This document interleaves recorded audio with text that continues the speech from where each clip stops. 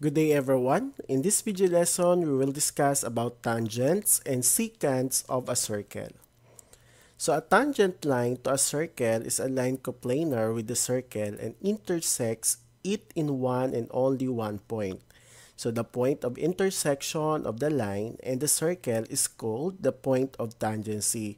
So as you can see in the figure, the line CD, so yung line CD natin, that is a tangent line. And point B is the point of tangency. So, remember, pag sinabi nating tangent, so, at exact one point lang, no? So, isang point lang ang tatamaan niya sa circle. A line that mag-i-intersect sa circle at exactly one point. Postulate and tangent line. So, at a given point on a circle, one and only one line can be drawn that is tangent to a circle. So to illustrate, consider the circle A, no? Consider the circle A in the illustration. If circle A is the point of the circle, no, is the point of the circle, then one and only, no? Pag sinabi natin, then one and only one line can be drawn through that is tangent to the circle. So again, pag sinabi nating postulate and a tangent line, so as you can see in the illustration, since meron tayong circle A dito, yung point B natin, so ibig sabihin yan, that is the point of tangency na meron lang tayong maduro na isang line, at that is a tangent line on a circle. So, here are the different theorems on tangent line. So the first theorem, if a line is tangent to a circle, then it is perpendicular to the radius drawn to the point of tangency. So meron tayong illustration dito. So as you can see in the illustration, if line AB is tangent to a circle C at point D, so then it is perpendicular to radius CD. Theorem number 2, so if a line is perpendicular to a radius of a circle and its endpoint that is on the circle, then the line is tangent to the circle. So let's say the line AB is a perpendicular to radius CD at point D. So then it is a tangent to circle C. Theorem number 3, if two segments from the same exterior point are tangent to a circle, then the two segments are congruent. So, yung exterior point natin dito is yung point A. So, in the illustration, if yung line BA natin, yung line segment BA natin, and DA natin are tangent to circle C, then BA is congruent to DA. Okay? Common tangent. So, ano naman kapag common tangent? So, a common tangent is a line that is tangent to two circles in the same plane. So, meron tayong dalawa. The common internal tangents and then the common external tangent. So, when we say common internal tangent, so it intersects the segment joining the center of the two circles. So, kagaya ng nakikita nyo sa illustrations, so yung line J and yung line J and yung line K are the common internal tangents. So, again, pag sinabi natin common internal tangent, intersect the segment joining the center of the two circles. Pag sinabi naman natin common external tangent, so do not intersect the segment joining the center of the two circles. So, based on the illustration, yung line M and N natin are common external tangents. So, tangent and secant, so segments or rays that are contained in the tangent or intersect the circle in one and only one point are also said to be tangent to the circle. So as you can see on the illustration. So pag sinabi nating secant, so a secant is a line that intersects a circle at exactly 2 points. No? So, hindi yung tangent natin, nag-intersect siya, yung line natin, nag-intersect sa circle at exactly 1 point. Yung pagkakaiba ng secant natin, nag-i-intersect siya sa circle at exactly 2 points. Yung kagaya nga sa nakikita nyo sa illustration natin. So, a secant contains a chord of a circle. So, yung QR natin, that is the line of our secant.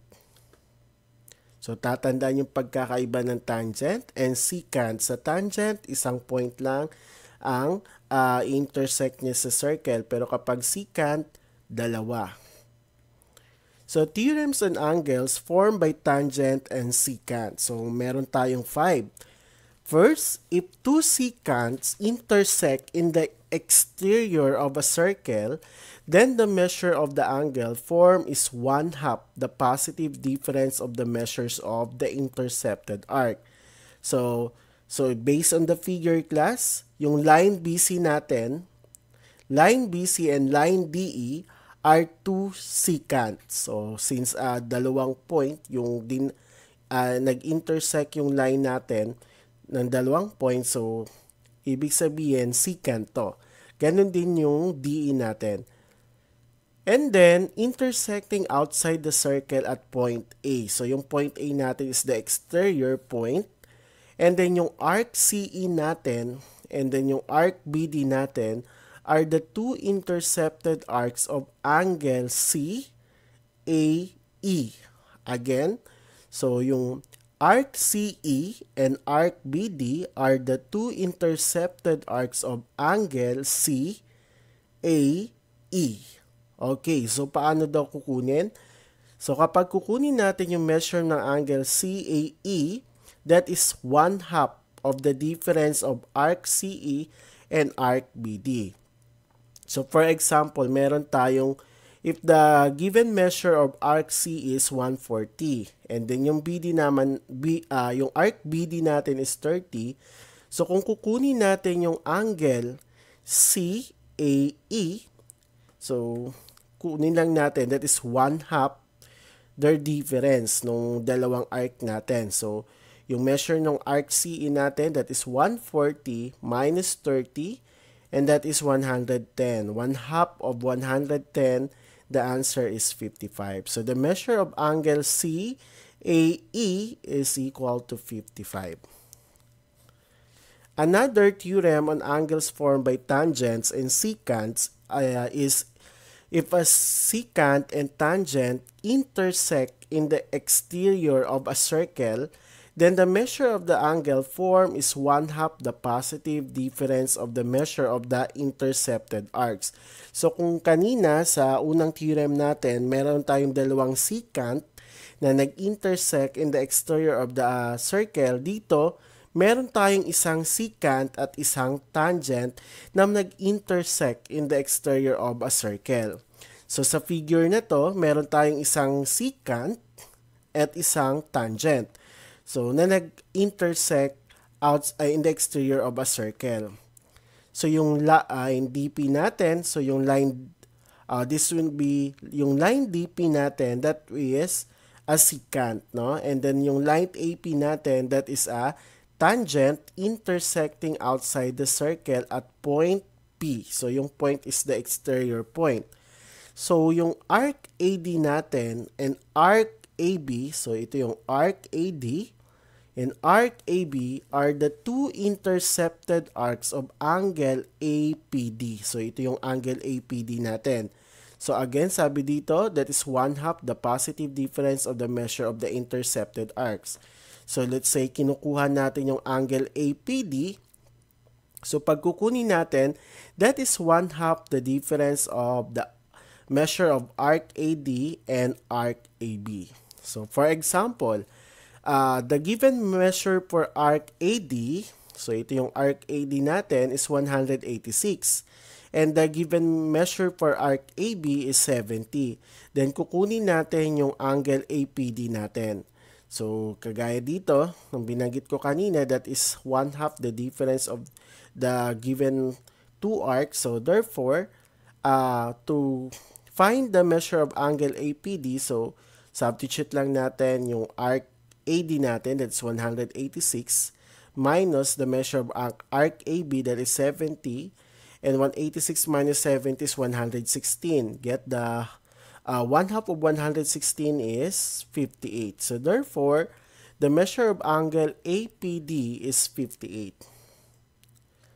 Another theorems on angles formed by tangents and secants. So, sa unang theorem natin, given yung dalawang secant na nag-intersect sa exterior on the circle. Sa pangalawang theorem natin, isang tangent saka isang secant. Now, ito naman sa theorem number 3 natin, meron tayong two tangents intersects in the exterior in the doblit lang, no? In the exterior to dapat. Okay, again, if two tangent intersects in the exterior of a circle, then the measure of the angle formed is 1/2 the positive difference of the measures of the intercepted arcs. So, kagaya ng nakikita nyo sa figures, meron tayong dalawang given, dalawang tangents na nag-intersect in the exterior of a circle. So, in the figure, so yung line PM natin or yung line MP natin and line MR, that is the two, yan yung dalawang tangents, no, na nag-intersect outside the circle. So, yung arc PQR, so itong naka-red na to, and then yung arc PR natin are the two intercepted arcs of angle PMR. So, kagaya sa nauna natin na theorem number 1, 2, at itong pangatlo, kapag kukunin natin yung angle PMR, so kalahati din siya ng difference ng dalawang intercepted arcs natin. So, therefore, let's say we have the given measure for arc PQR, that is 250, and the measure of arc PR is 110. So, kung kukunin natin yung angle PMR, so ito, yung PMR natin, so that is 1/2 the difference of 250 and 110. So, 250 minus 110, the answer is 140. Minus, 1/2 of 140, the answer is 70. So, therefore, the measure of angle PMR is equal to 70. Okay, another theorem, we have if two secants intersect in the interior of a circle. So again class, dun sa tatlong nauna lahat nag-intersect yung secant given the two secant line and given one secant and one tangent and given two tangent sa exterior of a circle. Dito, sa pang-apat na theorem natin, if two secants intersect in the interior of a circle, then the measure of the angle formed is 1/2 the sum of the measure of the arcs intercepted by the angle and its vertical angle. So, 1/2 the sum, no? The sum of the measures. So, kanina difference kasi yung ang sa theorem number 1, 2, and 3 natin, no? Lahat half of the difference of two intercepted arc. Ito naman sa theorem number 4, since nag-intersect, no, in the interior of a circle, yung dalawang secant natin, no? So therefore, kapag kukunin natin yung angle form, that is 1/2 the sum of the measure of the arc intercepted by the angle and its vertical angle. So therefore, so if line BC, so yung line BC natin, saan yan? This one, no? And line DE are two secants intersecting inside the circle. So yung arc BD natin, so asan yung arc BD? Ito yung arc BD and arc CE are the two intercepted arcs of angle 1. So ito yung angle 1 natin. Okay? While CD and EB, so ito yung CD natin, arc CD and arc EB, and are the two intercepted arcs of angle 2. So, kung kukunin natin yung measure ng angle 1, again, that is 1/2 the sum of the measure of intercepted arc. So, kagaya niyan, pag kukunin natin yung angle 1, so 1 half times the sum of arc CE and the measure of arc DB. Ganun din kapag kukunin natin yung angle 2, no? That is 1 half the sum of arc CD and arc EB. So, for example, class, if arc C is 100 and arc DB is 120. So, again, so yung arc CE daw natin is 100, tapos yung arc DB natin is 120. Then, kung kukunin natin yung angle 1, so that is 1 half times the sum of 100 and 120. So, 100 plus 120, that is 220. 1 half of 220, the answer is 110. Another, if arc CD is 80 and arc EB is 60, then kung kunin natin yung angle 2, that is 1 half of 80 and 60. So, the sum of 80 and 60. So, 80 plus 60, that is 140. So, divide 2, the measure of angle 2 is 70.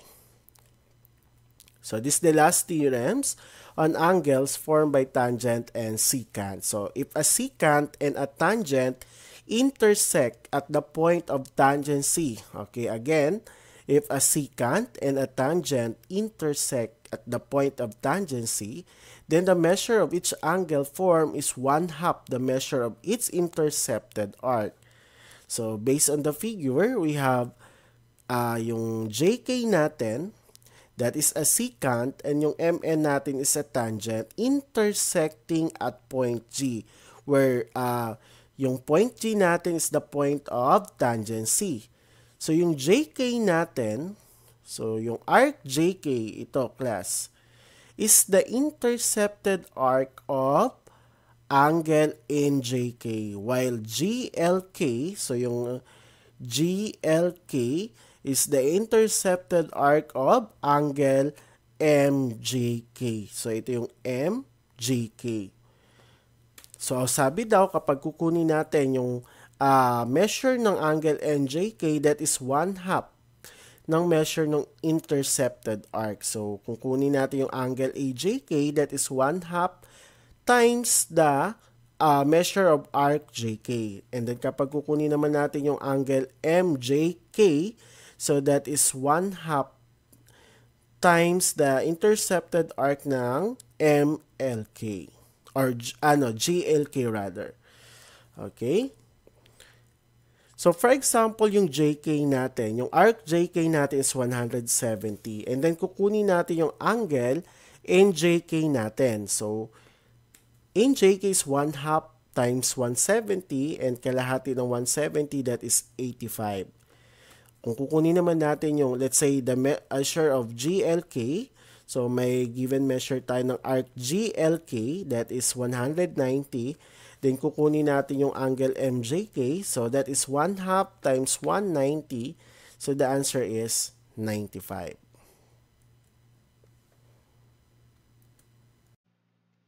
Thank you for watching this video. I hope you learned something.